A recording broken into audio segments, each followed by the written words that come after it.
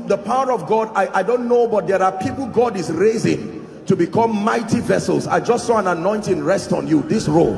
In the name of Jesus, I don't know where you are, but I pray may that grace now, let it rest upon you and shift you to a new dimension. In the name of Jesus Christ. Welcome to Christocentric Message. On this channel, you are going to get soul-lifting messages, faith-based content, prayer drills, and videos that would help you grow spiritually. Remember to subscribe to the channel, like the video you are about to watch, and comment on it. Stay blessed.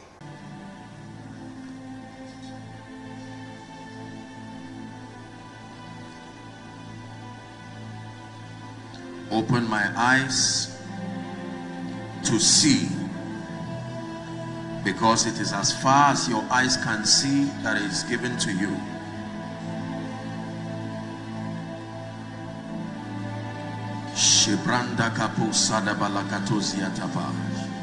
Someone is praying, Father, open my eyes, open thou my eyes, that I may behold wondrous things from out of thy law.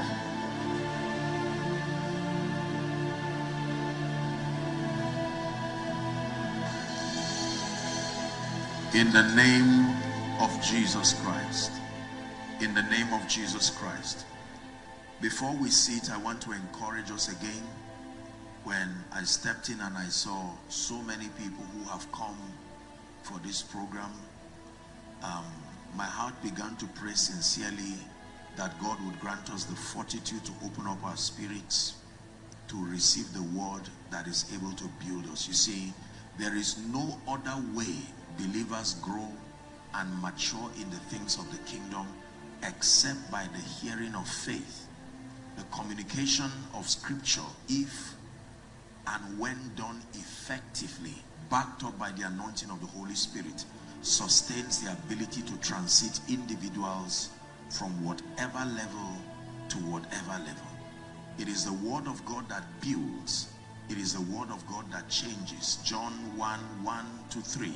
In the beginning, he says, was the word, and the word was with God, and the word was God. The Bible says the same was in the beginning with God. And then he says that through him were all things made, and without him, that means outside of his influence, was not anything made that was made. So the maker is the word of God. And it is not only the heavens and the earth that the word makes, it makes destinies too. Are we together? The word of God is able to make the version of you that you desire, so that you can transit from where you are in power and in grace and in glory. So let me encourage you, please lend me your attention for a few minutes as we discuss the things that pertain unto the kingdom, and the Lord grant us understanding in Jesus' name. Please, you be seated.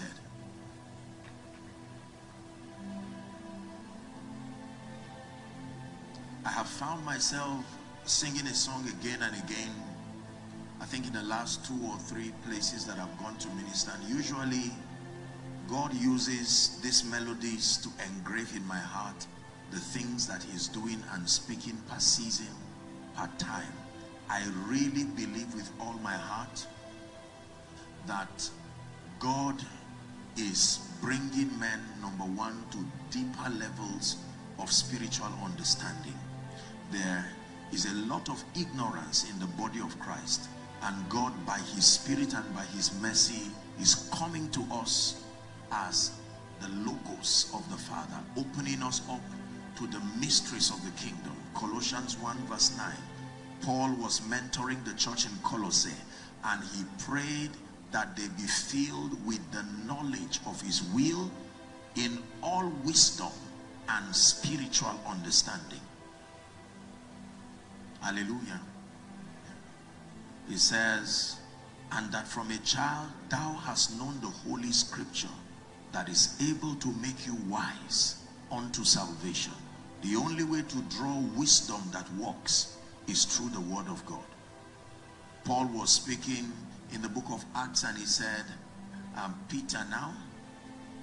He said, I commend you to God and to the word of his grace, which is able to build you up and to give you an inheritance among them that is sanctified. The word of God builds up.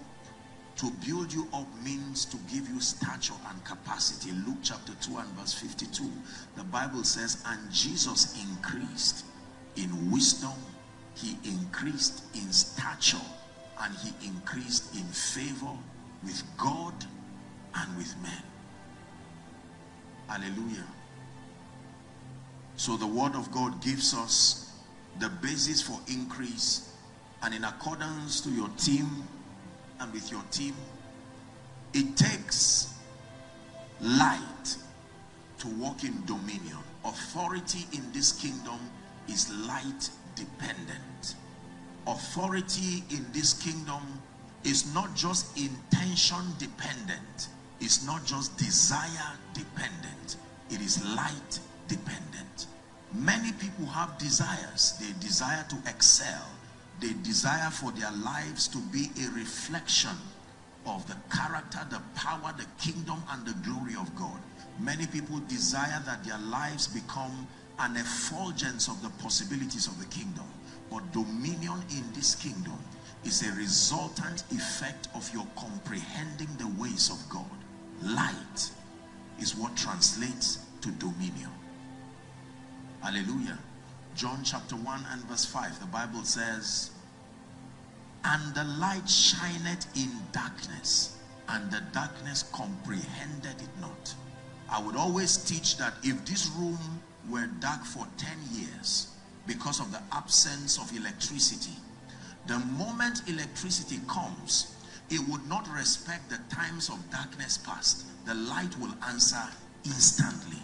That means a room that were dark for 10 years, and a room that were dark for 1 year, and a room that were dark for 1 week, and a room that were dark for 1 day, and a room that were dark for a few hours, if you connect them together and switch on the light, all of them will answer at the same instant. That means in the presence of light, the longevity of darkness does not matter. Isaiah chapter 60 and verse 1, it says to arise and shine, for thy light is come, and the glory of the Lord is risen upon you. Then it says, for darkness shall cover the earth, tohu wa bohu, the Hebrew expression, and that great thick darkness upon the face of the people. Then it says, but upon you the glory of the Lord shall arise. Verse 3 says, Gentiles by reason of your illumination will come to your light, and their kings to the brightness of your rising. We need light and we need knowledge.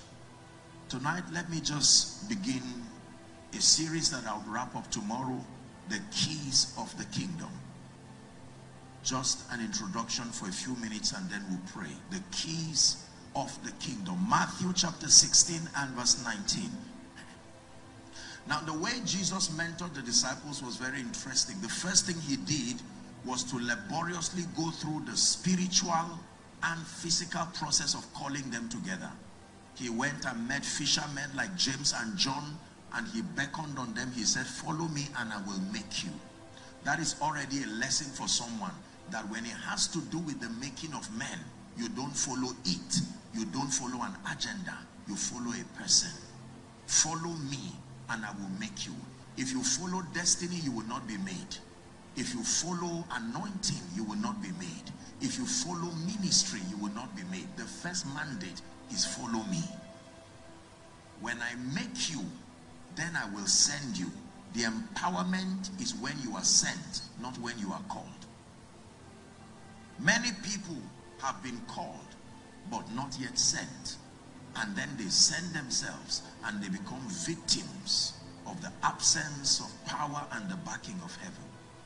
So he called on all of them, and then he began a series of mentorship sessions with them, beginning from what we know theologically speaking to be the Beatitudes. He was teaching them, exposing them to the modus operandi of the kingdom, to help them understand how the kingdom operates. Then he began teaching them that they were light, they were salt, that would need to add value to society. He began to teach them on the character of the kingdom. Then when we get to Matthew chapter 16 and verse 19, is it projected? Matthew 16 and 19. Okay, it says, and I will give you the keys of the kingdom of heaven. And whatsoever thou shalt bind, by reason of the keys that you now have, it says it shall be bound. And whatsoever you lose, to bind means to disallow. To lose means to allow. That means by reason of the keys, it takes more than desire to allow things and to disallow things. It takes more than a good heart, a sincere and well-meaning motive. You must sustain the spiritual wherewithal that comes by reason of high-level spiritual illumination. The average believer, I would assume, loves the Lord. The average churchgoer, the average participant in spiritual activities world over, but especially in Africa and in our nation, we love the Lord sincerely. Our love for God has been tested in the face of so many things, and so we're not in doubt as to the fact that we sincerely love the Lord. But I think the modus operandi that makes for spiritual maturity and growth, most people have not been taught the keys that makes for the excelling of a believer as far as representing the purposes of the kingdom is concerned. So just because you've been around spiritual things for many years does not automatically translate to dominion. Just because you've been around spiritual activities. The Bible says, Proverbs 18 and verse 1, are we still here? It says, through desire a man, having separated himself, that he seeketh and intermeddleth with all wisdom. Desire initiates the process, but it does not in itself impart dominion. In fact, there is no anointing called dominion. Dominion is not an impartation. Dominion is the resultant effect of your thoroughly comprehending the ways of the kingdom. That is what culminates to dominion, sovereignty, power. Are we blessed? So Jesus is telling us that he's giving us the keys of the kingdom. Now there is only one key to the kingdom. You have to understand this. There are many keys of the kingdom, but there is one key to the kingdom. The key to the kingdom is not a principle. The key to the kingdom is not a modus operandi. The key to the kingdom is one person, Jesus the Christ of God. He is the key that opens you to that experience of the kingdom. So here's how Apostle John said it. He said, this is the record, that God had given us eternal life. The word Zoe, life everlasting. Are we together? He says, but he structured this life such that you have to encounter the Son to receive that life. That means it is impossible to have that life outside of your encounter with the Son. Are we still together?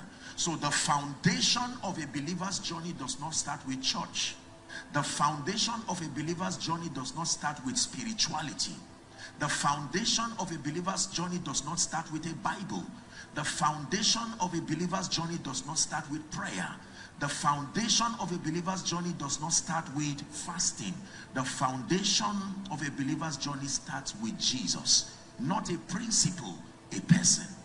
Jesus is the key to the kingdom. There is only one key to the kingdom. Paul was speaking to the church in Rome and he says, there is no other name given to men by which we must be saved. There is only one name, there is only one office.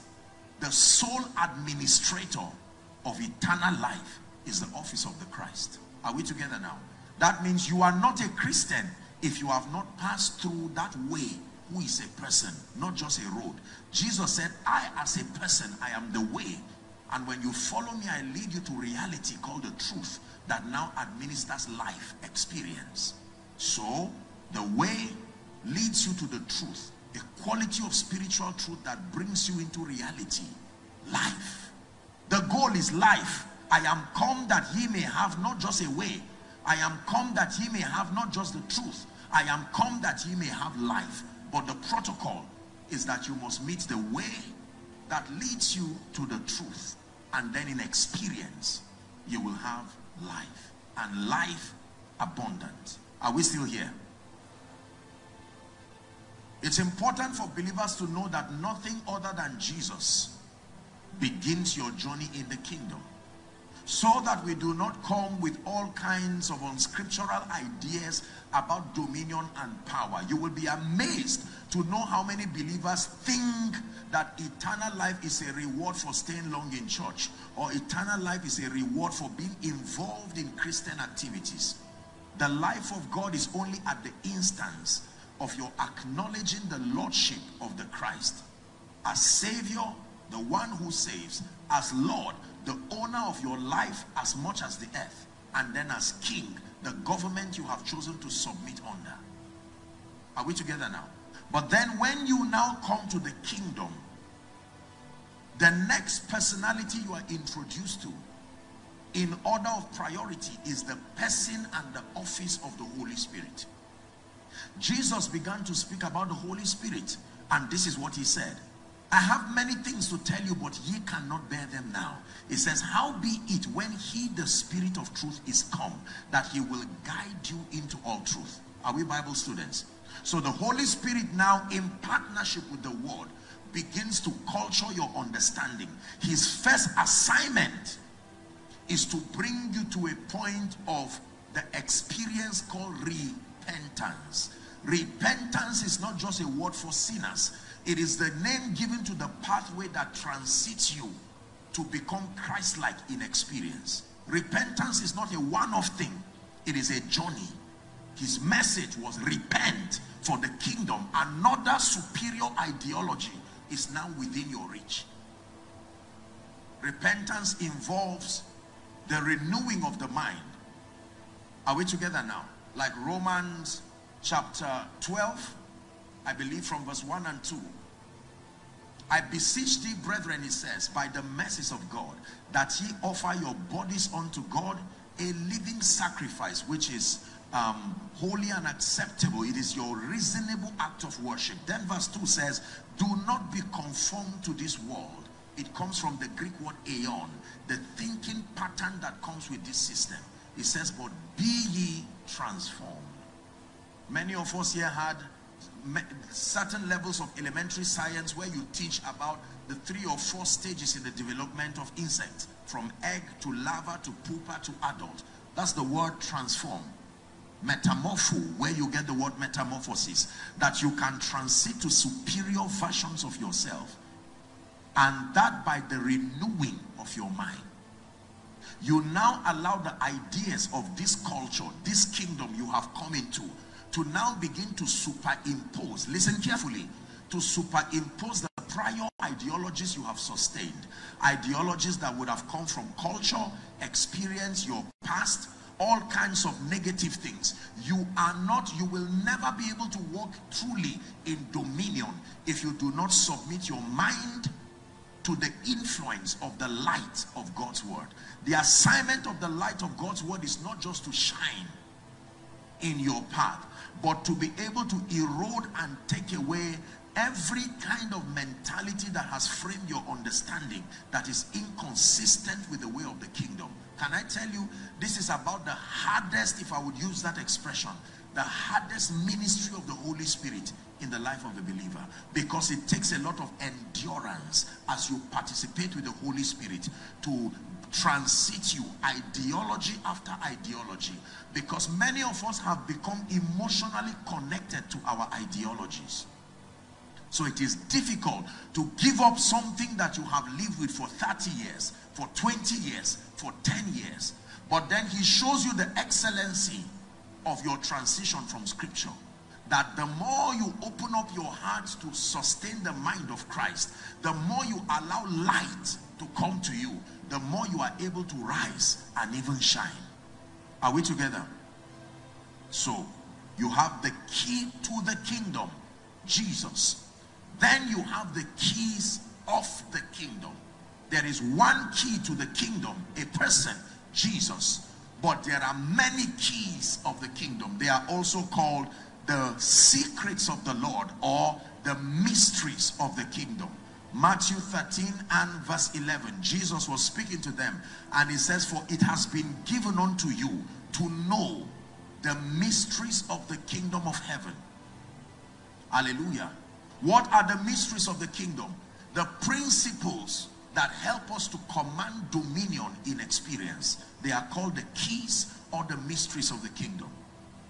When Job, in the height of Job's predicament, when you study the book of Job, here was a man who was the wealthiest man from the east, and tragedy struck. In one day he lost everything, children, possession, his estate, everything went down. Then in addition, he was now plagued with a sickness that seemed incurable. So at the height of Job's frustration, he gathered a few friends together in an attempt to help unravel what would have been the basis for his strange predicament. And it was Elihu that spoke by the Spirit in chapter 32 and verse 8. Elihu said, there is a spirit in man, he said, and that the breath of the Almighty is able to make men of understanding. Are we together? When you go to Job chapter 38, Job was frustrated. He was at the height and the peak of his frustration when the Bible says Job summoned God. Now that is another mystery. How did Job summon God and God came? The mysteries of the kingdom. Think how much we try in quote to get God's attention in church. We do all kinds of things and it looks like God is far. And here is a man, and the Bible uses a very disturbing statement, that Job summoned God and God came to him in a whirlwind and said, who is this man that darkeneth counsel without knowledge? In other words, you are just speaking but not on the strength of light. He says, guard yourself as a man and I will question you. Question 1. Where were you when I founded the earth? It was a discussion of mysteries. Now by the time we get to 33 of Job 38, he made a statement. He says, knowest thou the ordinances of heaven, and canst thou establish the dominion thereof on the earth? Very powerful statement. Do you know? Blessed? If I ask all of us now, please write your prayer requests and submit it right now. If I have the privilege of reading our prayer requests, let me guess that most of us will write things that cut across the following. Number 1, I desire increase in finances, say. Number 2, I have a health condition that seems to be challenging me. Number 3, there most likely may be a family problem. Number 4, there may be some demonic problems, some hindrances that stand my way. Number 5, I desire a greater level of achievement in career. Live a life as a superstitious Christian. You are guessing and hoping, arbitrarily applying the principles of the kingdom. I think I've said it here one time, how that you call the average believer to stand up here now and simulate a spiritual scenario and ask the person to solve it. That means that person is defending his Christian faith. Act a drama with that person and say, I am sick or I am limited. As someone who has been in church for 5 years, recommend for me what the Bible says should do over my situation, and sit back and be ready to cry as a result of your disappointment. The average believer, even a worker, and respectfully speaking, maybe even a pastor, may be completely at a loss for what to do. Most believers will random pick spiritual principles. Let's pray. Usually that's what they will say. Listen to the content of the prayer and you will know that prayer did not go anywhere, even though there was amen in it. The very structure of the prayer violates how God taught us to pray, because most believers have not been taught to pray.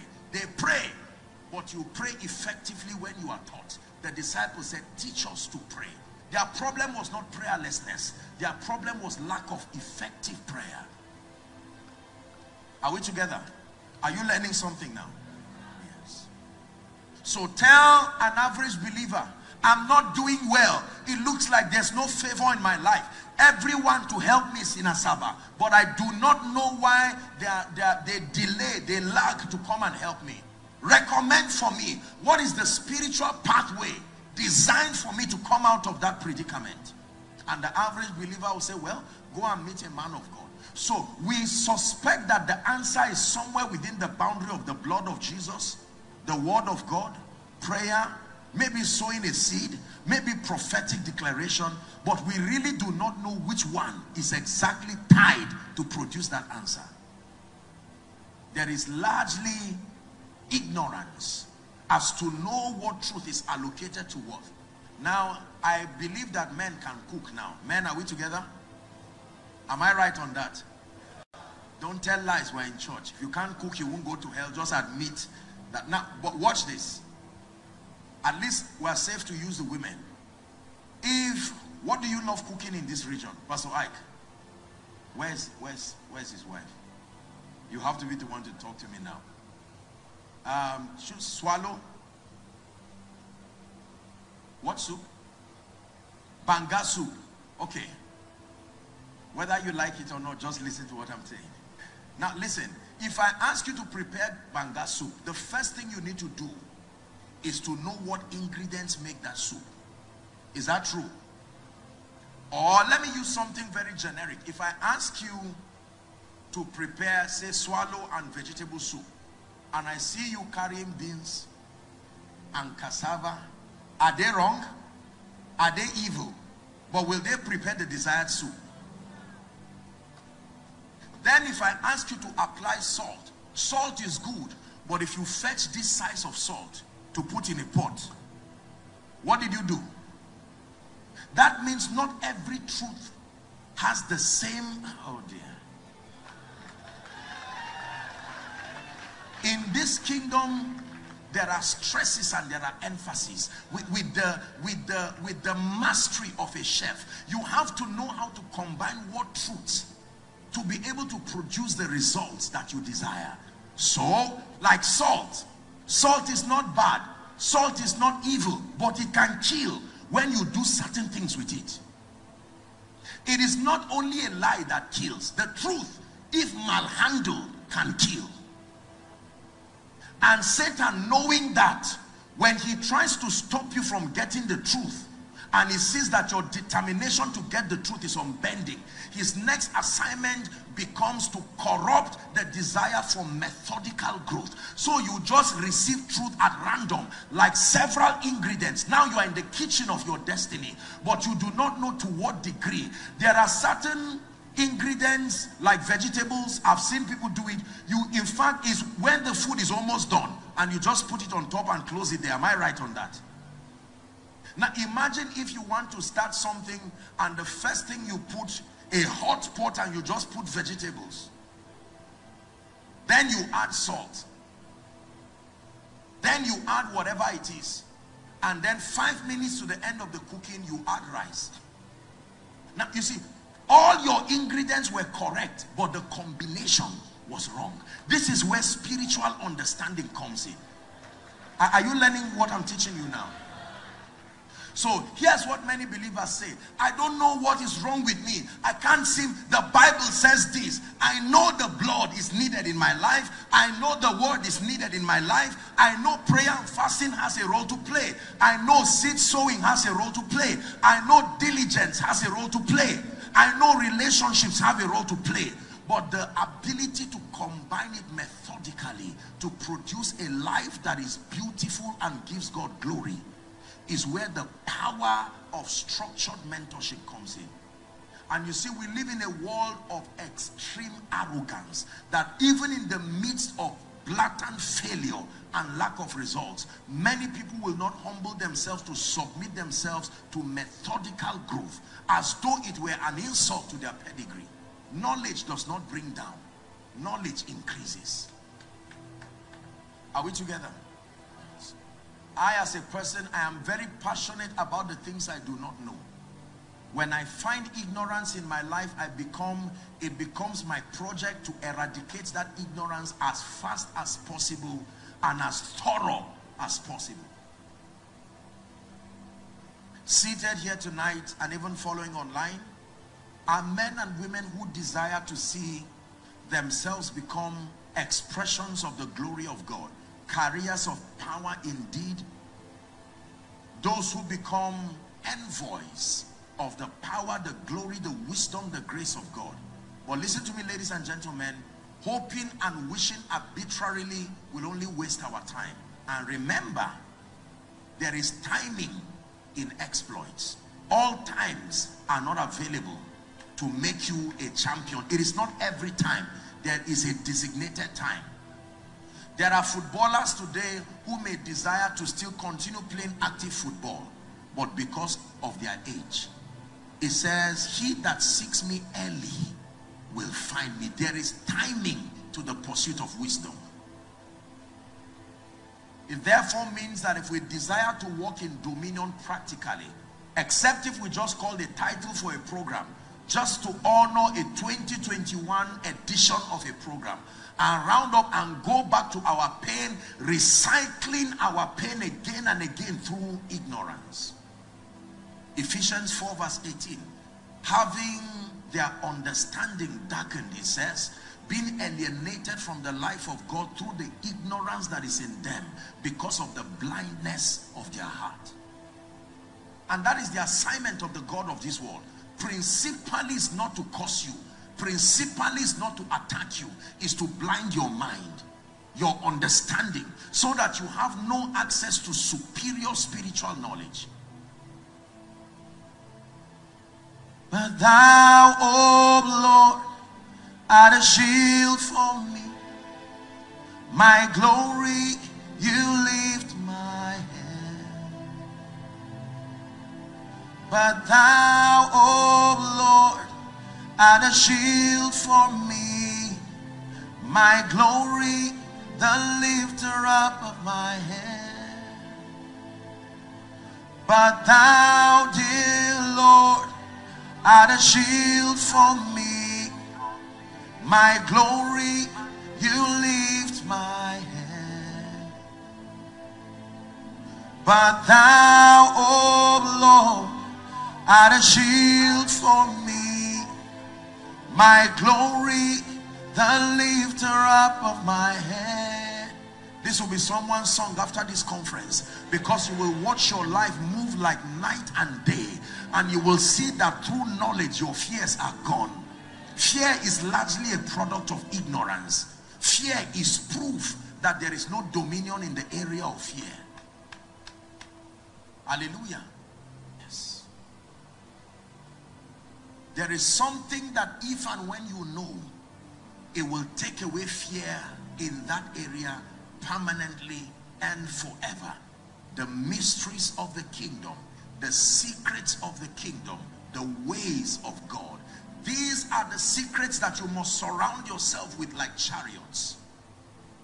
So, every dimension of the expression of God's glory that needs to be captured in your life is principle dependent. There is a modus operandi you must find to access that level of truth. For instance, favor. Is it true that in the dealings of God with men there is a provision for favor? Yes, sir. But how does favor happen? I will just receive favor. That's a joke. You will sit down there encouraging yourself from a well-meaning heart, but you may never find favor. Proverbs 13:15 gives us the key that produces favor. Good understanding, the Bible says, procureth favor. It says, but the way of the transgressor is hard.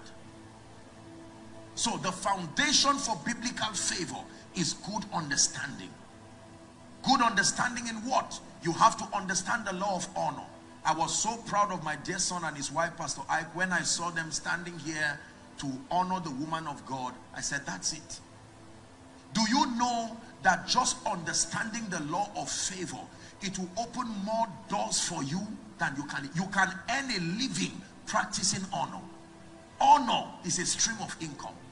You can literally, like someone says, I'm in real estate. Another person say, I'm in oil and gas. You can say, I'm a practitioner of honor. It will take a fool to laugh at you.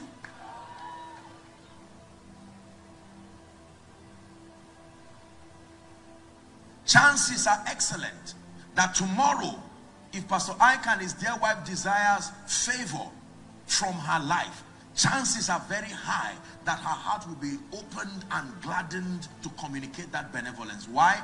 Because, like he defined it rightly, honor is the discerning, the celebrating, and where necessary, the rewarding of men for their uniqueness. It takes discernment, it takes humility, it takes maturity to discern the unique expression of God's grace upon people, and then to be lavish and truthful about celebrating it. That's honor. And that it is the key that controls access to a man's heart. Honor will give you what a certificate will not give you. Not to demean it, but it is true.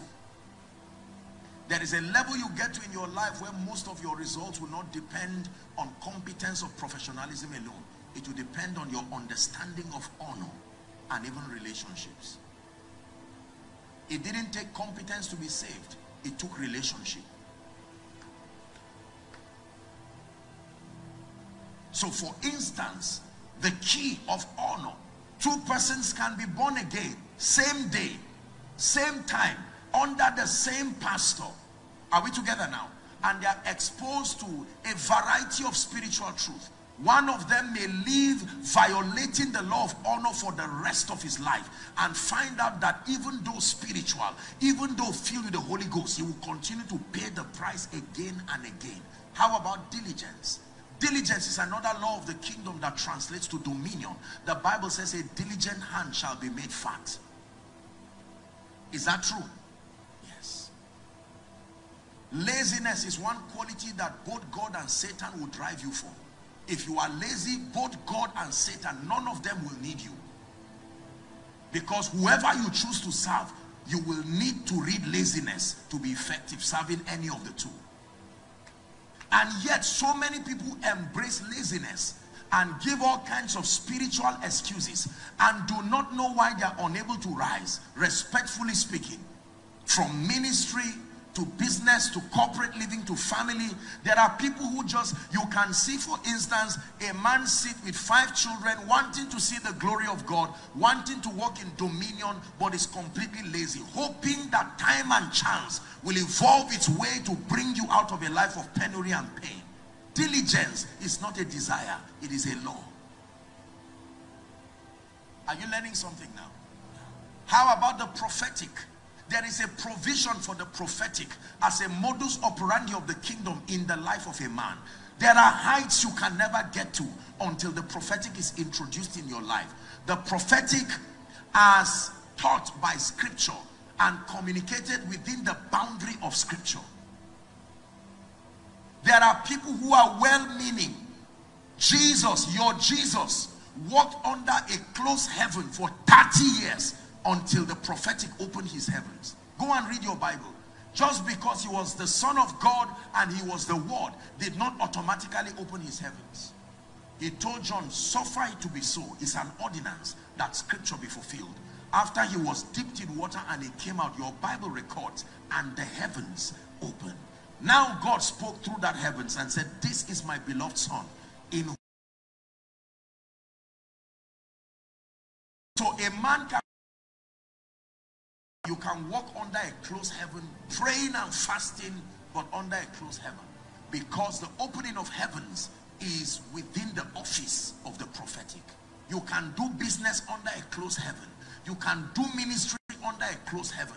A closed heaven does not mean a wrong motive. It just means a violation to God's ordinances. When Jesus was born, before he was even taken home to rest, he was taken to 2 strange people in the temple. Simeon the prophet and Anna the prophetess. 2 of them had to speak into his life, and then they could take him to live his normal life.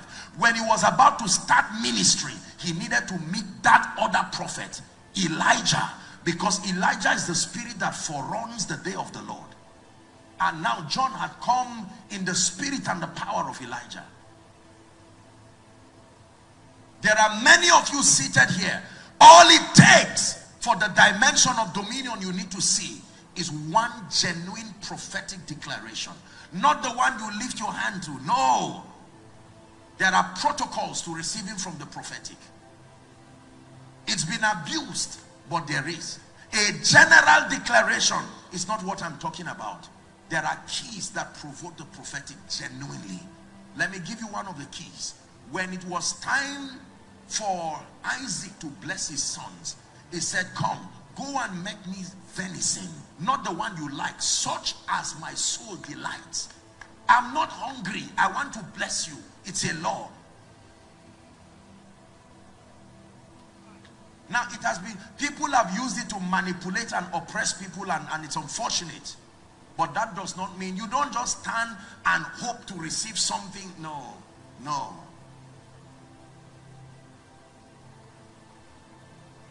Prayer is a law that controls many possibilities in this kingdom. Luke 18 and verse 1. He spake a parable to them to the end that men ought always to pray. Once you are a man, the Bible mandates you must pray. God never had to pray because he was God. But when he became a man, he prayed. And now that Jesus went back to heaven as a man, he's still praying at the right hand of the Father. Prayer is for men, because it's the spiritual system that authorizes heaven to find expression over the affairs of men on legal basis. So when men do not pray, it is not about prayerlessness or not being a Christian. It's that you are not authorizing heaven to superimpose the will of God. Let it be done in earth as it is in heaven. It was a discussion on prayer. Are we together? Yeah. What do you do when you lose things in your life? Some of you have lost money in business. Some of you have lost relationships. Some of you have lost loved ones. Do you know what to do? Do you understand the mystery of the kingdom to engage? Because restoration is a possibility as revealed from scripture. In fact, the grace for restoration is so powerful that even time can be restored. And I will restore the years, not just the things.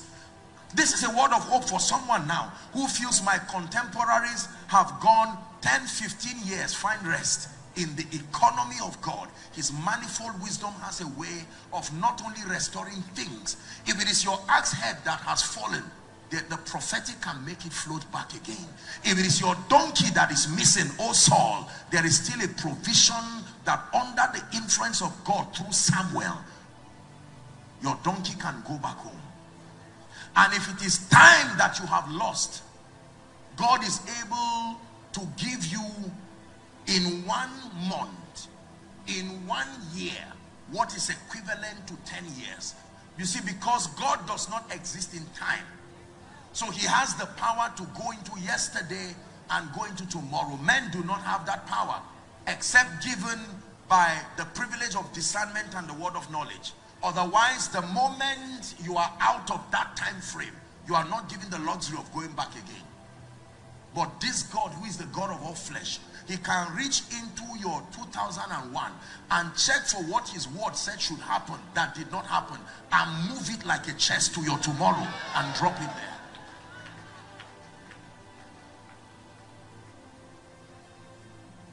Are we blessed? How about your health? What do you do when your health seems to be deteriorating? Do you know what is the spiritual significance of being sick? If you think it's just bodily discomfort, it's more than that. Every sickness is death knocking on your door. Because you see, the law of territory demands that there is a requisite, a threshold level of health that your body must sustain for your spirit to be able to stay. And if your body is broken below that threshold, your spirit will have to leave in the process we call death. So every time Satan attempts to afflict you, he's reminding you of his determination to separate your body from your spirit. Because a body has to be prepared for the spirit to inhabit it. A body has thou prepared. So the healing ministry is part of the apostolic and prophetic systems God has put as a principle for administering life and longevity. Are you seeing now? And there are 3 ways according to scripture. Am I boring you? We'll find somewhere to pray tonight. There are 3 ways according to scripture to engage that grace for longevity. Number 1, the Bible says, I set before you life and death. I set before you blessing and cursing. I advise you, choose life. To choose life means to verbalize it by faith, knowing that this our world is voice activated. To choose life means to obtain grace to walk in keeping with the behavioral patterns that are pro-life. Choose life. Number 2, it says, honor your father and your mother in the Lord, that your days may be long and it shall be well with you. I respectfully submit to you, dear people in Asaba and following online, that I can tell you why many young people do not have it well with them. Because dishonor has become a trend and it has become fashionable in our world. The moment you are educated and enlightened, we think it is masculinity and maturity to practice dishonor. Is the reason why it is not well with many young people. Surrounded by atmospheres that should provide all kinds of privileges, and yet doors remain closed. That it may be well with you. You don't want to live long in a miserable life. You want to live long and also that it is well with you. Are we together? The third key that activates long life is the covenant of service. I shall not die, but live and declare the works of the Lord.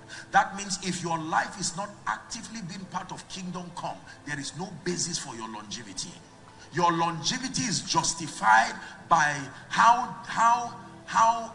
the participatory role that you have to play as far as kingdom come is concerned. That means my service in the house of God is my immunity against untimely death. I can prolong my life by engaging in service with understanding. Oh, this is powerful. I will not be afraid of 10,000s of people that set themselves against me round about. I lay me down and I slept. I wait for the Lord sustain me. But thou, O Lord, art a shield for me. My glory, you lift my head. But thou, O Lord, art a shield for me. My glory, the lifter up of my head. The anointing of the Holy Spirit has laws. People do not just become anointed. It takes more than the laying on of hands. It takes more than pouring oil. Oil can come on you and just come as an extract from plants and not provide anything. Oil does not anoint except it is anointed by an anointed vessel.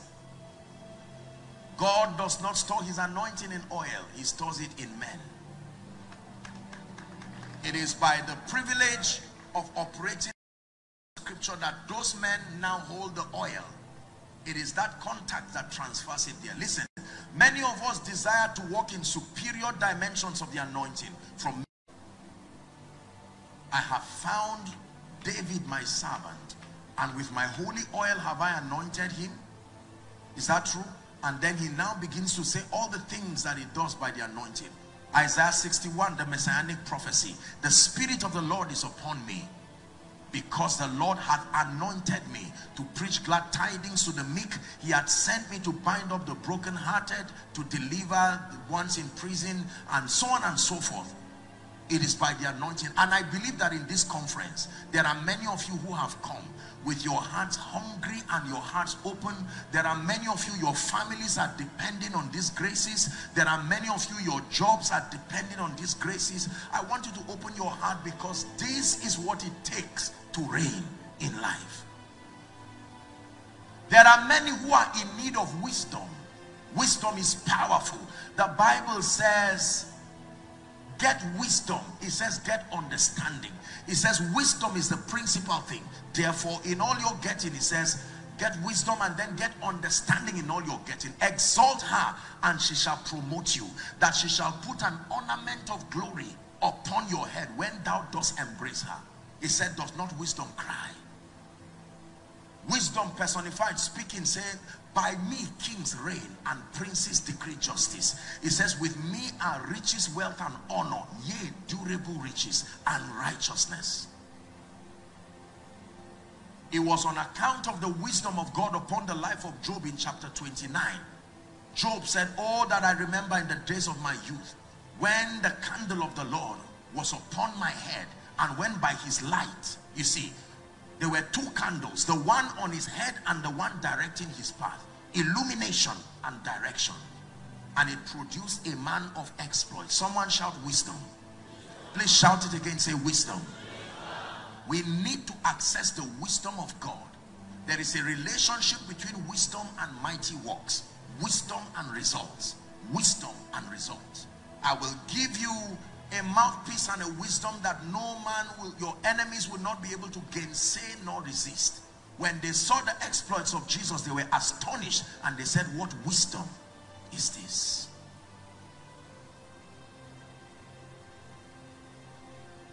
How about financial prosperity?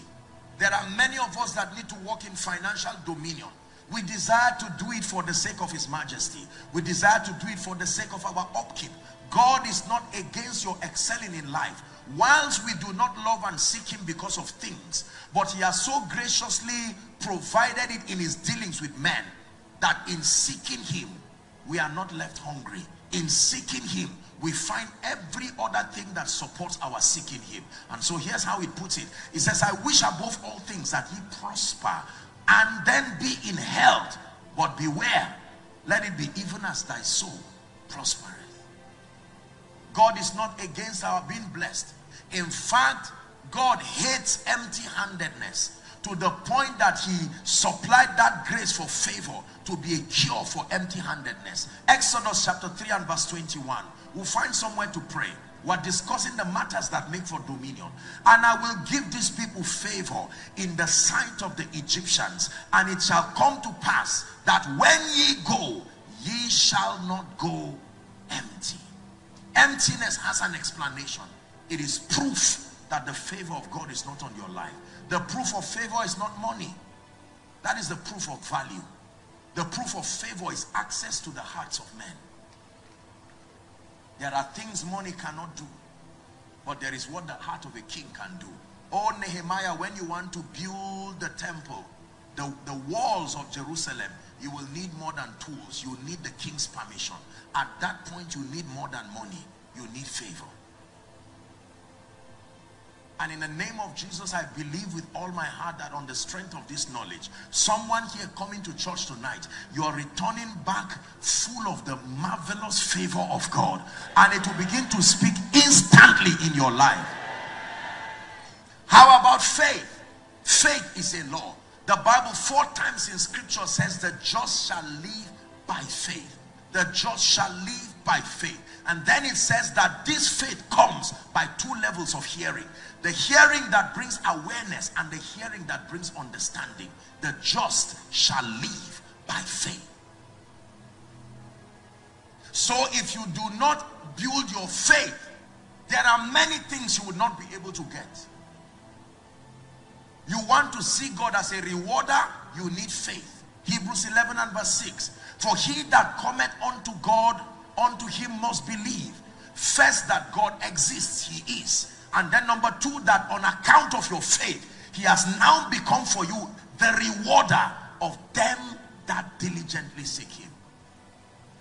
All of these principles that I shared with you, touching across different areas, these are the truths. They are called the keys of the kingdom. When you say you are walking in dominion, it doesn't just mean hands were laid on you. It means that through the discipline of knowledge, taking advantage of the engracing of the Spirit, alongside a heart of discipline, you have put together the knowledge, the tools that causes for your excelling in life. It is on the strength of that that you can move through darkness. No matter how expensive your car is, when you are driving in the night, you are helplessly at the mercy of not the material strength, not the color of the car, but the level of light. Your headlight is what bails you out in the night. You can afford to be careless in the day, But the moment you are driving in the night, no matter what kind of car you have, it is not the color of the car that will bail you out. It is not even the designers of the car. It is a level of illumination. And there are cars that have up to 3 or 4 levels of light. There are some, the moment it is snow, like when you go to the you know, parts of you know, the Caribbeans and America and the rest, and once it is snowing, UK, you need cars that have certain levels of piercing illumination to pierce through the darkness.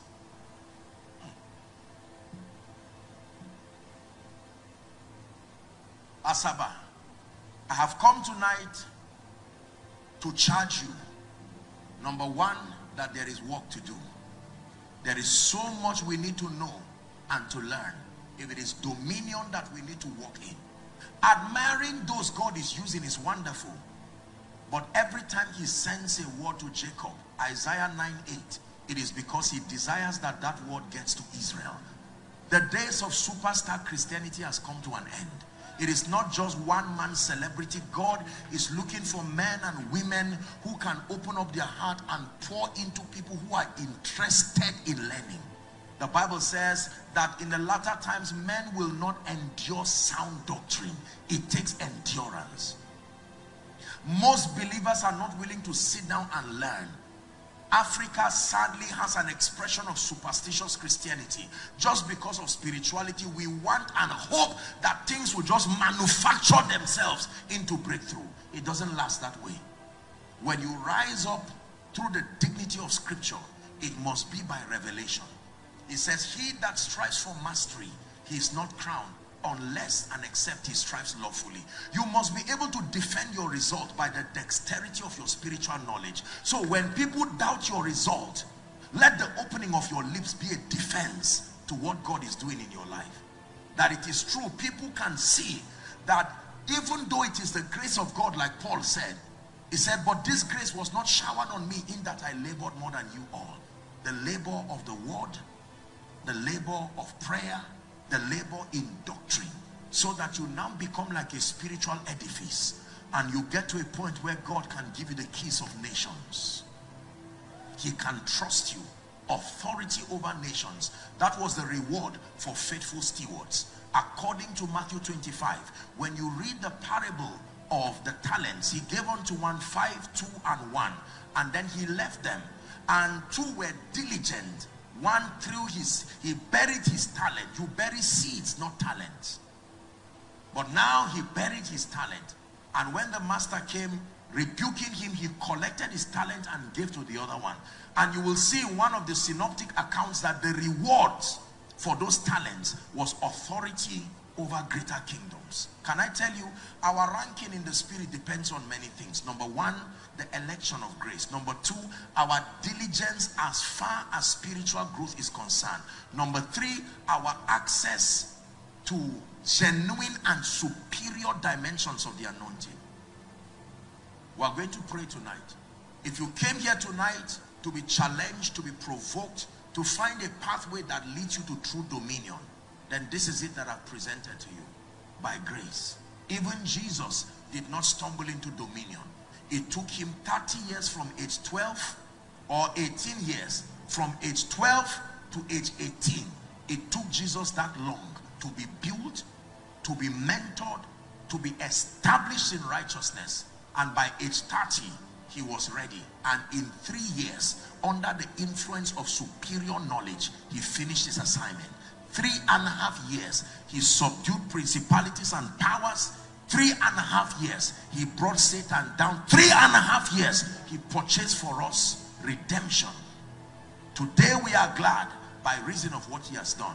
Please listen to me. It is not the sickness in your body. I know it is inconveniencing, but the most superior part of the kingdom is that more than just receiving a prayer for that sickness, you need high-level spiritual illumination.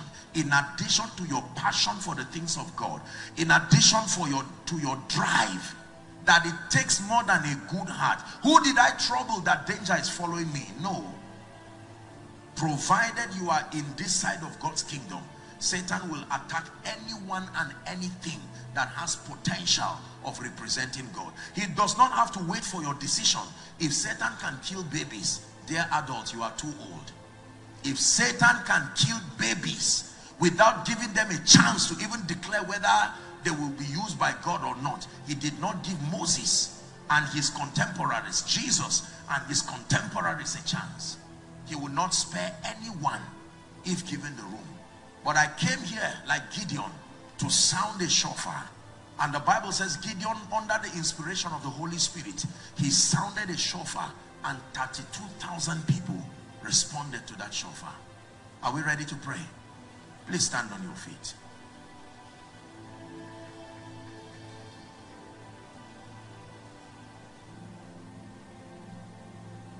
Stand on your feet if you can, please.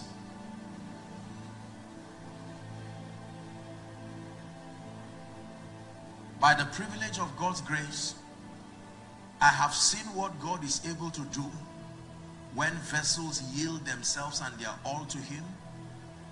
Please let me have your attention.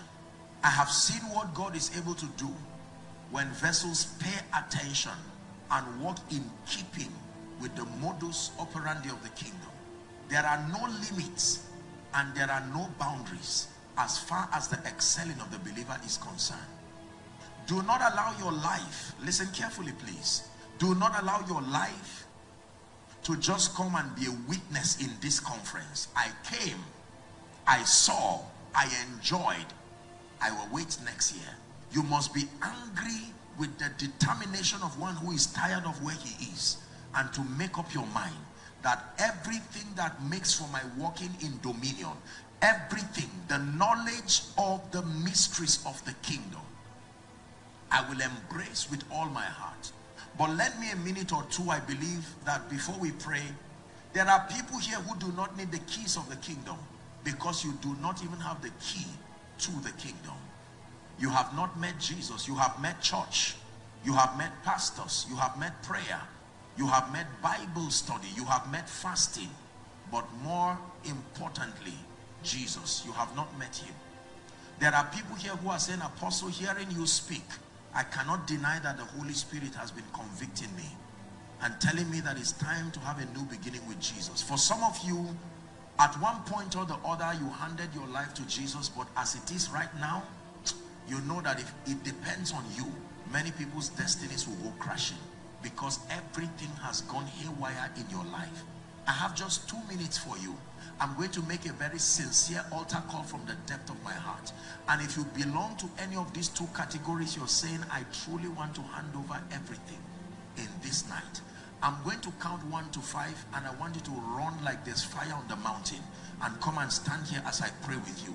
If you're still thinking about it, you can sit on your seat. It's not compulsory, but run. I begin my counting now. 1. Take over. Take over. I have come to the end of myself. Take over, Jehovah. I have touched the end of myself. Hallelujah, hallelujah. I have come to the end of myself. Hallelujah, hallelujah. I have come to the end of my... Keep coming. Take over. Take over. I have come to the end of myself. Take over. Take over.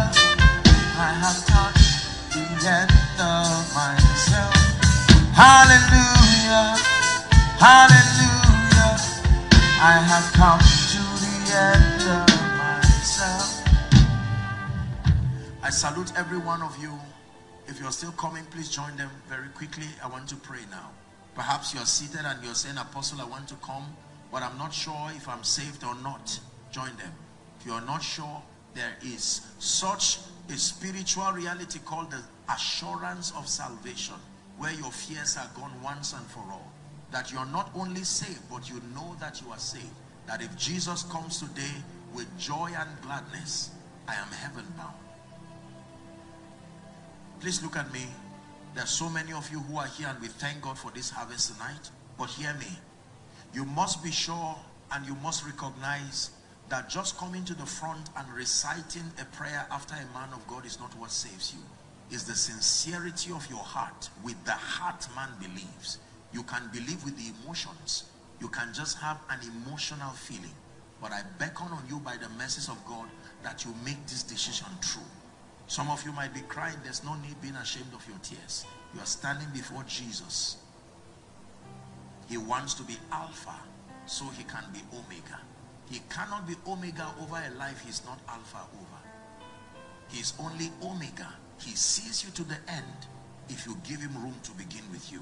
Young and old, many of you have come from several walks of life, and I want to lead you to Jesus sincerely, and let it be from the depth of your heart. May I request therefore that you lift your right hand. Please lift it high above your head, and I want you to say this after me. Jesus is here, for he says where 2 or 3 are gathered in his name, that he is there in their midst. So we know that he's here. Say after me, Lord Jesus, tonight I have heard your word. I come before you just as I am, unable to help myself. But this night, I believe that you died for me. I believe that you were buried. I believe that you rose again for my justification.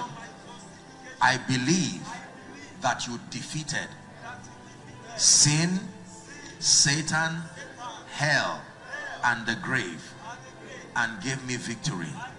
Right now, I confess you as my Savior, as my Lord, and as my King.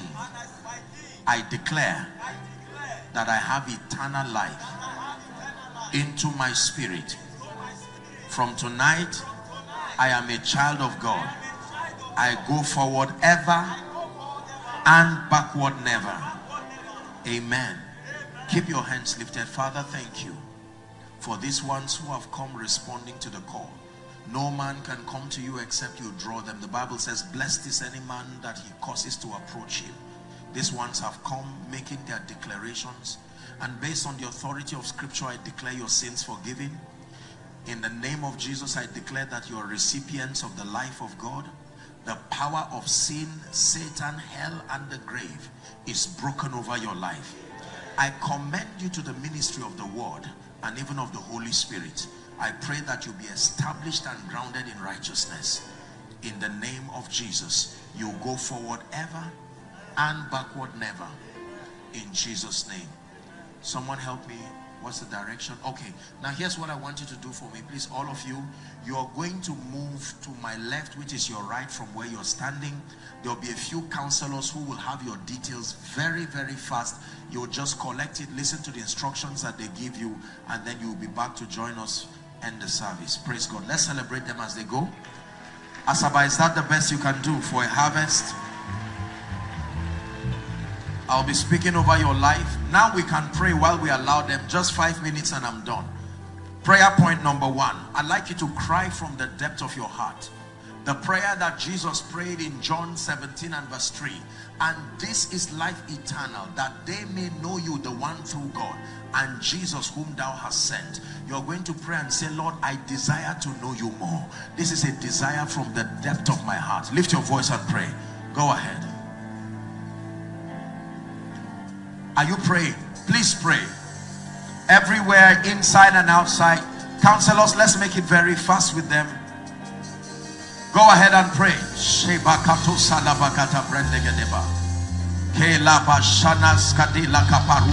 We desire to know you. We desire to know you.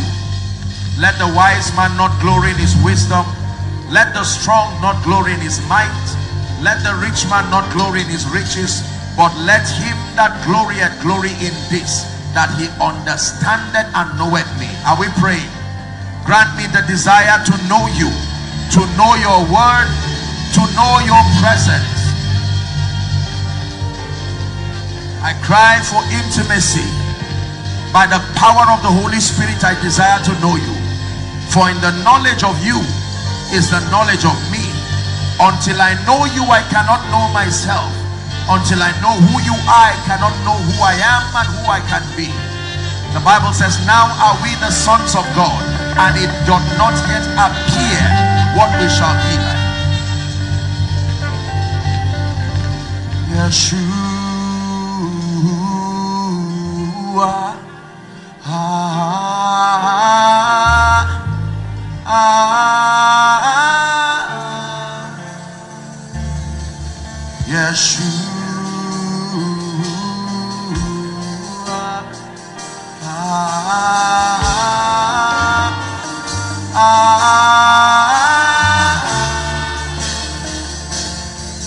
Yeshua,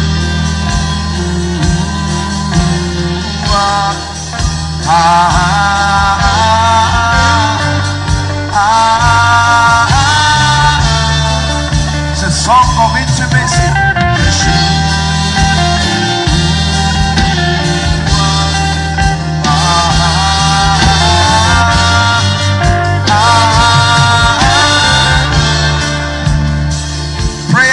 Number 2, Lord, send your light to my destiny. High level spiritual illumination that empowers me to walk in dominion. Lift your voice and pray. High level spiritual illumination. Are you a man of God? Are you a businessman? The Bible says, the light shineth in darkness, and the darkness comprehended it not. Lift your voice and pray. High level spiritual illumination. He said, I went up, and that by revelation. Pray.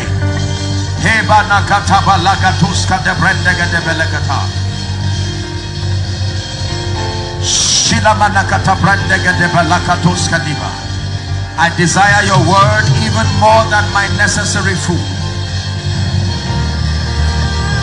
Pray.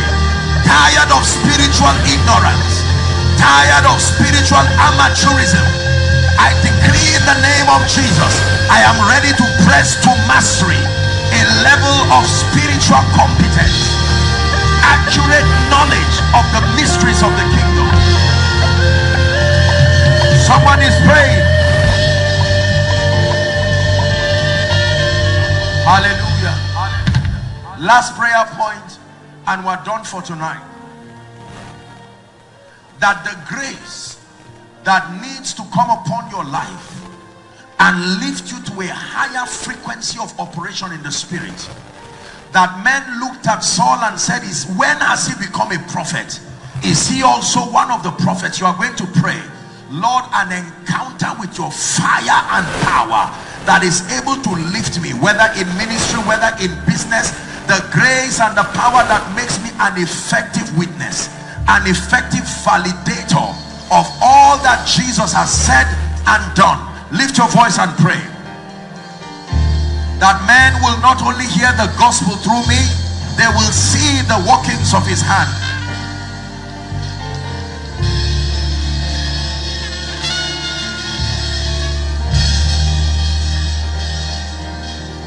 Are you praying? The grace that will make my giftings available and visible.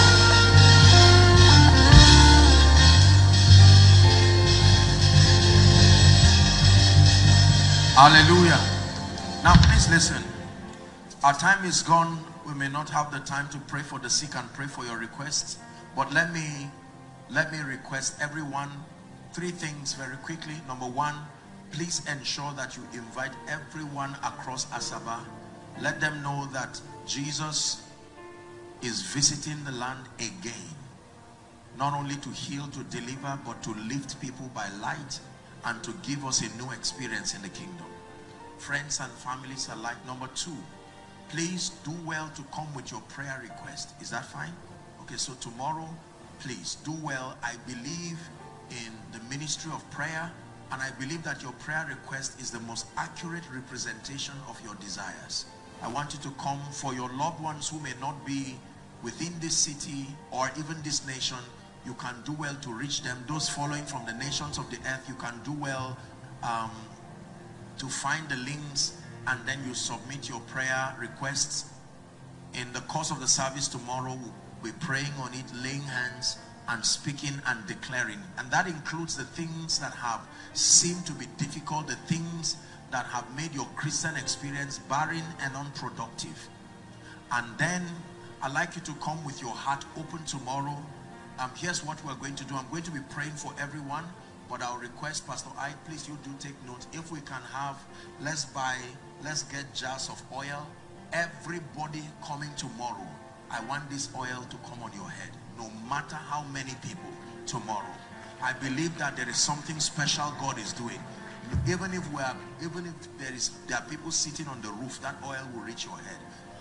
It is the grace that empowers you alongside the lights that you have heard. I'll be sharing with you a few mysteries tomorrow, and then we'll take time to pray for the sick and then to prophesy over your life. Praise the name of the Lord. For tonight, I bless you with the blessings of heaven. May tonight be a night of angelic visitations. May tonight be a night of supernatural encounters. In the name of Jesus, the Son of the living God, I pray that as you go back, for many of you who your spiritual lives have gone down, your passion for the things of God have gone down, let tonight be a night of resurrection. In the name of Jesus, fresh love for the things of the Spirit. You go from glory to glory and grace to grace. In Jesus' name, God bless you.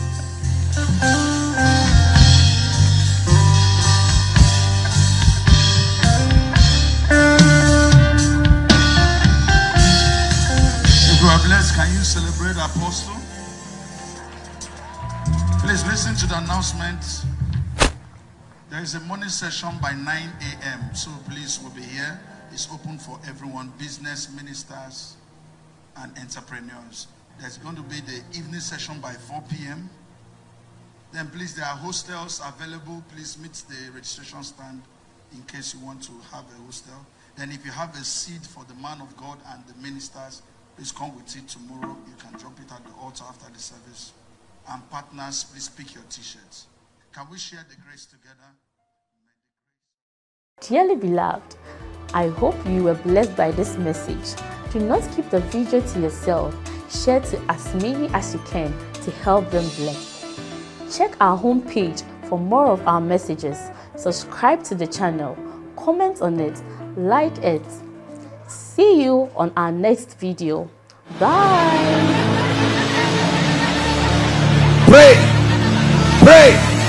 Pray for your destiny. Salaskade bashkana kata branda katekatos. Kete branda kata pakotos koto brekete lekata. The phase of development. Lord, grant me the discipline